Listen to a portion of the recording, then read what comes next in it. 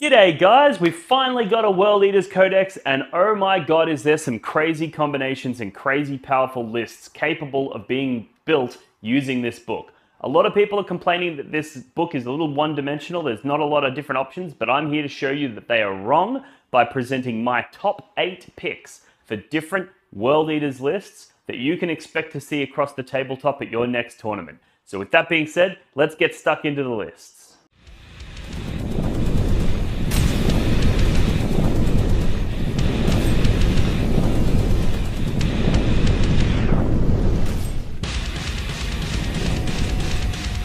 Welcome to the Blood God!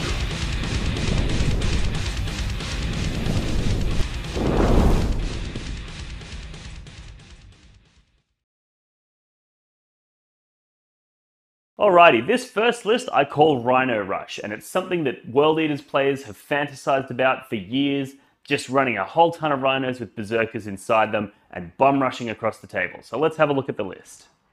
Alright, so we've got an Arcs of Omen detachment. We've got the Lord Invocatus for 160 points.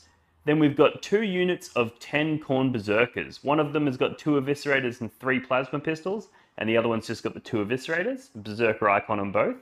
Then we have 1, 2, 3, 4, 5, 6, 7, 8 units of Khorne Berserkers, all 5-man units with an Eviscerator in each and a Berserker icon in each.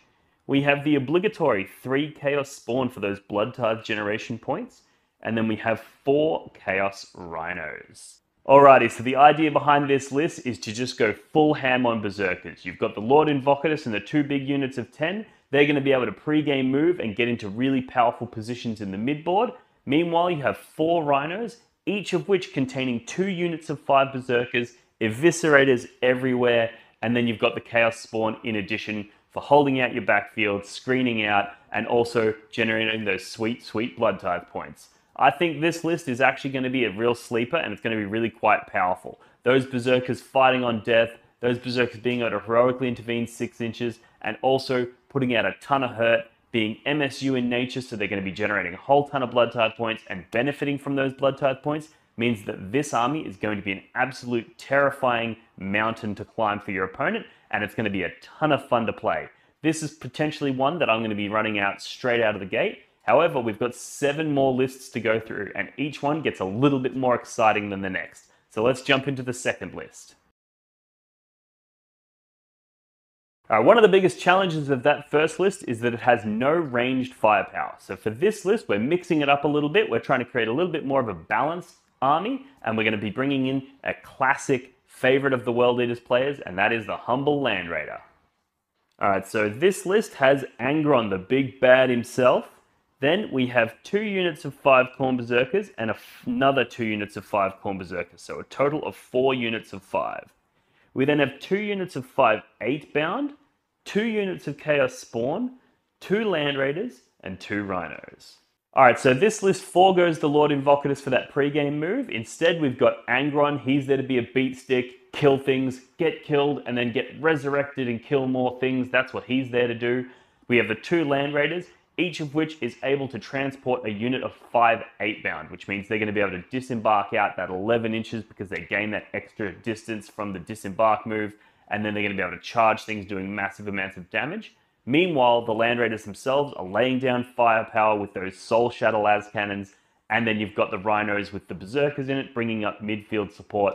All the while, you've got those couple of Spawn holding your backfield and generating those Blood Tithe points.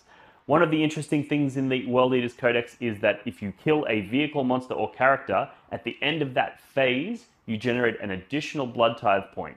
So what you want to do is you want to try to kill some vehicles or monsters or characters in shooting, and then more in melee. Whereas if you kill both of them in the same phase, you're only going to generate 1 additional Blood Tithe point. So with that in mind, this list is pivoted a little bit more into the shooting to try to pop those vehicles early with those Soul Shatter Las Cannons and pick up those kill points, so that you can get those Blood Tithe points and you can really buff this army up. Alright, this next list is one that you've probably already seen floating around on the internet. I've seen this in several different sources, and a lot of people have sent this list to me hoping that I would review it, so you're in luck. And this is one that people are raving about, which is going to be a top tier World Eaters list. So let's have a look at the top tier 8-bound themed list. So we have the Lord Invocatus, we have 1, 2, 3, 4, 5 units of 5 Khorne Berserkers with an Eviscerator in each and an icon. Then we have 3 units of 5 8-bound, 3 units of 3 Exalted 8-bound, 3 Chaos Spawn, and 2 Rhinos. Alright, so the idea behind this list is you're going to have the 8-bound, which you're going to be able to pre-game move with the extra movement from the Lord Invocatus, then turn 1 move again with additional move from the Lord Invocatus and get those really reliable turn 1 charges. Meanwhile, you're going to have 2 Rhinos, each with 2 units of Berserkers in it, moving up to control the midfield. The 5th unit of Berserkers is probably going to go into strategic reserve so that it can outflank and come onto this, wherever it's needed. And then you're going to have your spawn in your backfield holding your objectives, generating blood type points. This is going to be a really powerful and oppressive army in certain matchups. However, there is one thing to note, and one of the reasons why I think this list might be a little bit overrated at the moment, is that a lot of armies are going to be able to prevent that turn 1 charge. All they need to do is put a line of guardsmen in front, and because 8-bound don't have the fly keyword, they're not going to be able to charge anything of relevance in that first turn, which means your opponent's just going to blow them off the table in their next turn. So there's definitely some considerations here around the Lord Invocatus 8-bound combo, which is why, as I said earlier, I'm more interested in that Rhino Rush version, where it's like you're not relying on that turn 1 charge, you're relying on having so many trading pieces that you're always going to get the favorable trade and you're going to grind your opponent out. So it's an interesting difference in the lists. This list also has fewer units and therefore fewer blood tithe points and ability to generate fewer blood tithe points. So there's interesting considerations to be had there. That being said, in certain matchups, this list is going to be absolutely insanely powerful when it does pull off those turn 1 charges into critical parts of your opponent's army. So it's definitely something to consider, and it's definitely something that I think is going to leave a mark on the meta, because people are going to have to start including things like the big units of guardsmen so that they can protect from 8-bound. Because if you don't bring those elements and you do get paired into this 8-bound list, you're in for a very rough ride. So with that being said, let's jump into the next list, shall we? Alright, this next list I call the Red Butchers, and it's going to lean on a few different elements in the Chaos book. It's going to also lean on some Forge World things. Now, it's worth noting at this point, a few of the lists coming up do include Imperial Army units, which at release will not be legal choices because the Forge World units will not have the appropriate keywords. However, given that they've been FAQ'd to go for Thousand Suns and Death Guard, it's very reasonable to expect that these will be FAQ'd to be legal for World Eaters. If you're attending an event anytime soon and this hasn't been FAQ'd, just reach out to the TO and see what they have to say, because it's well within the TO's power to be like, well, of course you can take a Dreadclaw, or of course you can take a Contempted Dreadnought in your World Eaters. However, rules as written, as it stands, it will not be a legal choice. But with that being said, let's get into the list, assuming that it does get FAQ'd or approved by a TO. Alright, so this list is led by a Lord Invocatus. We have 2 units of 10 Khorne Berserkers, 2 units of 5 8-bound, 3 units of 5 Terminators, 2 of which contain a Chain Fist, 3 units of Chaos Spawn, and then 2 Terex Pattern Termite Drills. Alrighty, so the idea behind this list is that you're going to be able to put those Berserkers in the Termite Drills, and they're going to be able to come on from Deep Strike, and they're going to be able to charge out of those Termite Drills, which will be very, very powerful, especially after your opponent has just wasted all of their screening potential trying to block out the 8-bound Invocatus combo. So being able to go, cool, we're sending in a missile of 8-bound turn 1, then turn 2, we're sending in 2 drills. Those drills also have melter guns on the front of them, which is why I've chosen them over the Dreadclaw, because they're going to be able to do damage in the shooting phase. And like we said earlier, being able to blow up vehicles in the shooting phase is really advantageous in terms of blood tithe point generation. So it's a bit of a mixed bag list, and then we have the Terminators, and the idea behind them is they will be able to move up into the center of the table as well and hold it. They're quite tough. They're one of the toughest units available to the World Eaters, so you get them in cover, out of line of sight, make it hard for your opponent to deal with them, and anything that does come near them is going to get ripped apart. And it also means that you're going to be able to spam the fuck out of that Red Butcher's stratagem. Getting that Chain Fist up to 4 damage when hitting in vehicles is going to make it terrifying. That little unit of 5 Terminators is going to be able to do unreasonable amounts of damage when buffed.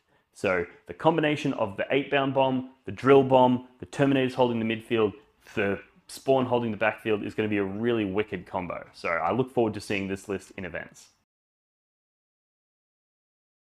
All right, we're going to mix it up a little bit here, and this list is a little bit less serious, a little bit more memey, and a little bit more fun, and I call it Raining Hell. All right, so for this list, we have the Lord Invocatus, we have a World Eater's Lord on Juggernaut, we have 2 units of 10 Khorne Berserkers, then we have 3 Hellbrutes, or Heckbrutes if you will, with multi-melters, and then we have 3 Contemptor Dreadnoughts, also with multi-melters, and a Hellforged Dreadnought Chain Fist. And then we round the list out with 3 Dreadclaws. Alright, this list actually has a surprising amount of versatility because you've got those 3 Dreadclaws and they could house any combination of units. You could put the Contemptor Dreadnoughts in there and drop them turn 1, getting those multi-melter shots and then rolling for those charges. Meanwhile, pre-game moving up your Khorne Berserker units with the Lord Invocatus. Or you could switch it up and you could pre-game move your Contemptor Dreadnoughts, which also have the core keyword, and then you could put your Berserkers in the Dreadclaws. So this versatility allows you to pick which one of these tools is going to be most effective against which enemy unit or enemy combination, and then wield them as such. So anytime you have diversity in your playstyle is always an advantage, because one of the challenges with really obviously telegraphed game plans is your opponent can play around them. If your only thing that can do the damage turn 1 is the 8-bound, people are going to play around them. Whereas if you have multiple different things that can be wielded in multiple different ways, such as the Dreadclaws, which could contain either Berserkers or Contemptors, then that gives you a lot of versatility and it makes it very difficult for your opponent to predict your plan and then counter it. Alright, this next list is one that I fantasized about the second I saw that we were getting a new Angron model, and I call this list the Greater Daemonkin. Alright, this one's got very few units compared to the others, however it's still very interesting. You have Angron, you have a Demon Prince with wings, you have 3 units of 5 8-bound, you have 3 units of 3 Exalted 8-bound, and then you have a Demon Patrol detachment with Scarbrand and a unit of 10 Bloodletters. Alright, so this list is themed around just being hyper elite. You've got all of the 8-bound, you've maxed it out. You've got big units, you've got lots of units of 8-bound. Meanwhile, you've got Angron and Scarbrand. Now, really interestingly, both of those have an aura of +1 attack. So if you put both of those down and then the 8-bound in front of them, there is nothing that those 8-bound will not rip to shreds. They are going to be super powerful. Further to that, you have 2 sources of preventing your opponent from falling back. You have 2 sources of Warp Locus, which means that you can bring in those Bloodletters, or you could maybe throw Angron up, use Angron to bring in Scarbrand, and then next turn use Scarbrand to bring in the Bloodletters.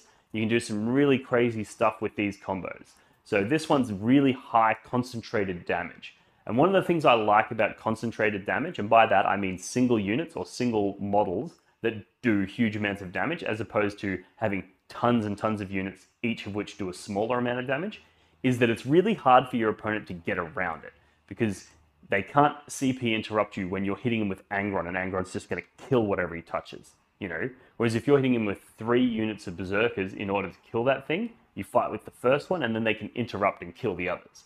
So concentrated damage is also, it's just really effective, really efficient, and really reliable, and this has a lot of that. It has a lot of overlaying combos as well. Angron being able to turn off objective secured is going to be really, really powerful in this list. And this list you would run as the Disciples of the Red Angels, so that all of those 8-bound are going to get the objective secured keyword, and you're also going to be able to buff one of them up with the 8-bound exclusive upgrade available to the Disciples of the Red Angels. So yeah, I think this list is really interesting, and it also would just be a ton of fun to play when you've got these 2 big scary monsters running around just doing massive amounts of damage. Meanwhile, you've got all these 8-bound little sick models. I think this one would be really fun, and it would look sick on the tabletop as well. So let's get into the next list. Alrighty, this next list is one that I've fantasized about since I was like 12 years old, I want to say. When I very first got into Warhammer 40k, I remember seeing the old school Juggernaut Lord, and the idea of having Berserkers on Juggernauts just was so amazing to me. So as soon as this codex came out, I was disappointed that we didn't get them. However, we do have the ability to run Blood Crushers from the Demons codex in with our World Eaters, and we also have multiple data sheets in the Lord Invocadus and the World Eaters Lord on Juggernaut. So we can actually run a cavalry-themed World Eaters Khorne Demons hybrid army. So let's get into this list and see what it looks like. All right, so for this list, you have the Lord Invocadus, you have 3 World Eater Lords on Juggernauts, you have 3 units of 5 8-bound, you have 3 units of 3 Exalted 8-bound, then you have a Skullmaster on Juggernaut, a unit of 10 Bloodletters, and a unit of 5 Blood Crushers. So that's 5 characters all riding Juggernauts. You've got the Lord Invocadus, you have 3 Chaos Lords on Juggernaut, and then you have the Skullmaster, which is the demon riding the Juggernauts. You have 5 characters on Juggernauts, and then you have a squad of 5 Juggernauts. So that's a big 10-man strong cavalry army, and then you support that with a whole bunch of 8-bound, running around doing massive amounts of damage, holding objectives, making a real pain in the neck for your opponent.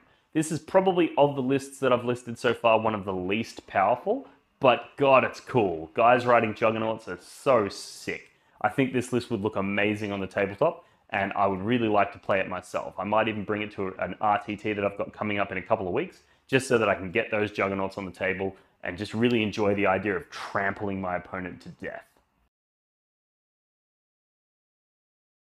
All right, this next list has a really interesting combo in it, and I call this list the Goremaster. And basically what we're going to be doing is we're going to be taking Abaddon the Despoiler in our World Eaters list. Now, it's a little bit technical the way that this is achieved. Basically, Abaddon has the Khorne faction keyword, and he gets Agent of Chaos if he's your Warlord. So what you basically do is you take Abaddon as your Warlord, you put him in a Legiones Daemonica detachment that's a patrol. Now, Legiones Daemonica detachments, as long as they contain less than 25% of your power level, they also gain the Agents of Chaos keyword. And it specifies that a Legiones Daemonica detachment is one that contains only Legiones Daemonica units or units with the Agent of Chaos rule. So because Abaddon has the Agents of Chaos rule, he is a legal choice within a Legiones Daemonica detachment, and then because they would then all have Agents of Chaos, they are a legal choice in your World Eaters Arcs of Omen combo, and you don't lose your Blood Tithe, you don't lose any of your benefits. So that's basically how this list is going to work, but let's break down what units are included in the list, and then I'm going to talk about why it's important to get Abaddon the Despoiler in a World Eaters list. So for our HQ, we have a World Eaters Demon Prince with wings, we have a unit of 9 Khorne Berserkers, we have a unit of 10 Khorne Berserkers, we have 2 units of 5 Khorne Berserkers, then we have 2 Chaos Rhinos, 3 Chaos Spawn, 2 Terex Pattern Termite Drills, and then we have our allied detachment, which has Abaddon the Despoiler, a unit of Bloodletters, and a unit of Flesh Hounds. So as for units, it's very similar to what we've discussed in previous lists. The big change here is that we have Abaddon the Despoiler. Now the reason he's so powerful is because he has an aura of +1 to charge rolls. So what's going to happen here is basically you're going to have Abaddon giving an aura of +1 to charge, then you spend Blood Tithe points, which is going to give all of your World Eaters a further +1 to their charge. So when those Berserkers come out of that Termite Drill, they're getting +2 to their charge range, which means you need to roll 7 on the dice to make a charge. Then you're going to be able to spend a command point because they have an icon to get a 3d6, drop the lowest. So now you're rolling 3 dice, discarding the lowest, adding 2 to that result, and going in for the charge. And if you combine that with the ability to command point reroll, if you fail, it's beyond a 99% chance that you're going to make that charge from that Deep Strike reserve. So your drill comes up, your Berserkers disembark, and it's almost a guarantee that they will make the charge. Especially when you factor in that if they do fail, you're probably going to have a second drill coming up, which can do the same thing. You won't be able to use all of the stratagems, but they are still going to get the +2 to their charges, provided all your auras are correct. Really, really powerful. So being able to send this in and just get almost guaranteed charges is so good, because the thing with charging from Deep Strike is even if you go, cool, I've got an 90% chance of making it, right? That sounds really, really good. But when you think about it, over the course of a 5-game event, you're going to be making, what, say you make 7 or 8 charges per game. So you're making, 30 plus, 40 plus charges throughout the game. If you only have a 90% success rate, that's going to be like 4 or 5 charges that you're going to fail and they very well could have been charges that are going to cost you games. So being able to just go, you know what, I have a 99% chance of making these charges, and I can choose when I do that. I can choose when I'm going to use the stratagems. I can choose when I'm going to spend the Blood Tithe points to get the +1 to charge. I can choose where Abaddon arrives from Deep Strike or where he moves up onto the table so that I can make those charges. Being able to just say this charge that I want is definitely going to succeed means that your army is way harder to defeat. I know a lot of Sisters of Battle players that swear by Miracle Dice for this exact reason. Being able to just go, cool, I've got a 6 and a 4, so on my Miracle Dice, they just know for a fact that when they bring in those Zephyrim or the Repentia or whatever they have, they just know for a fact that that charge is going to succeed, which means they can plan for it to succeed and have it never disappoint them. It's such a powerful mechanic, and World Eater's got a version of it if you bring Abaddon to the list. Now, it is worth noting at this point that if you don't bring Abaddon, you still get the 3d6 discard the lowest, you still get +1 from the Blood Tithe, and you still have the ability to command point reroll that. So it's still in the high 90s, it's around 97 to 98% without Abaddon. So if you're not interested in running Abaddon because you think it breaks the narrative, or you think it's a little bit too cheesy, which I completely respect and understand, if you don't want to run Abaddon, you can still run this list very similarly, but with those combos in mind, just without the +1 to charge from Abaddon. It's just if you really want to dial it up to the next level, you can run Abaddon, and he himself is an amazing beat stick that's going to be generating you Blood Tithe all game anyway, because he's going to be killing anything he touches. So that's my final of my 8 lists. So let me know in the comments below which one of these lists was your favorite, because I'll be planning a series of battle reports coming up. I'm just waiting for my 8-bound to arrive so that I can get them painted. I've got Adrian Strath from Iron Wolf Painting. He's doing up an Angron for me. It's going to look fucking schmick. So we're going to be doing a whole bunch of battle reports when I get my hands on these new minis. But until then, let's talk, let's workshop these lists. Let's come up with some stuff that you guys think is going to be really interesting to see on the tabletop. And then I'll wield it for you and we'll talk about it. We'll develop this list. We'll continue to progress going forward. I'll start running World Eaters at tournaments, giving that feedback to you guys. And let's really deep dive this faction. I think a lot of people have discarded it out of hand early because they're like, oh, it doesn't have any shooting, or oh, it's not that good at this, or oh, it's, Blood Tithe's not that good, or the units are too expensive, or whatever. But I do think that there is some power buried in there somewhere. It might take us a while to dig it out, but there's definitely some combos in this book. Things like being able to fight on death for Berserkers is so freaking good for 1 command point, because it just means that you can throw 2 units in. If they're going to fight here, you go, cool, well, I'm going to spend CP to fight on death here after they fight. So, boop, fight there. And now, before they activate their next unit, I'm going to spend 2 command points to CP interrupt and fight there, which means you are getting to fight with both units, Even if you charge something that's going to make you fight last, you can still reliably just charge into it, spend a CP to fight on death. They make you fight last, they kill you, but you kill them as well. Those sorts of interactions are so freaking powerful. And they really go a long way to fixing the problems with the World Eaters. Even things like being able to heroically intervene 6 inches, which means that those Khorne Berserkers can be out of line of sight, hiding on an objective somewhere, and there's no way that your opponent can touch that objective in any way without the World Eaters charging them.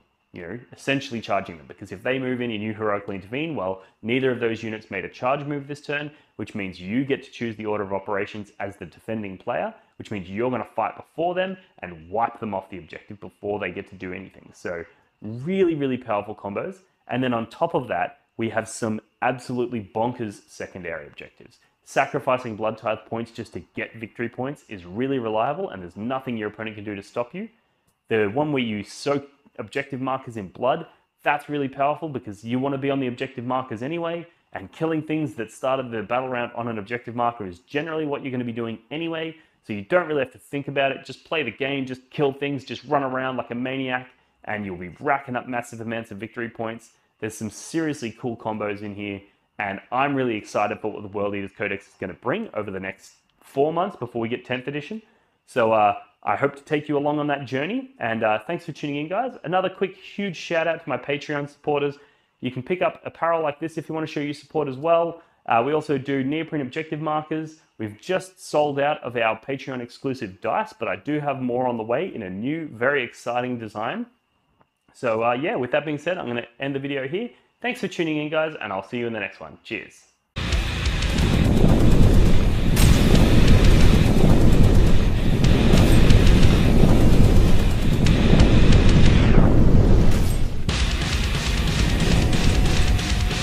Dog for the Blood God.